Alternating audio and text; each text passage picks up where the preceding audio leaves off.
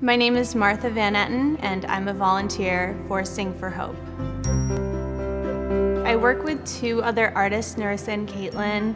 We form a group called Girlometry. The top of the piano is based on a drawing that we all collaborated on with all the different characters you see out in the street. We definitely look at a lot of the fashion that's out there and pull colors, schemes from it. And then, the character design kind of comes naturally to us because we're all illustrators. This is kind of cool. These girls in here. And maybe a little peek at the keys.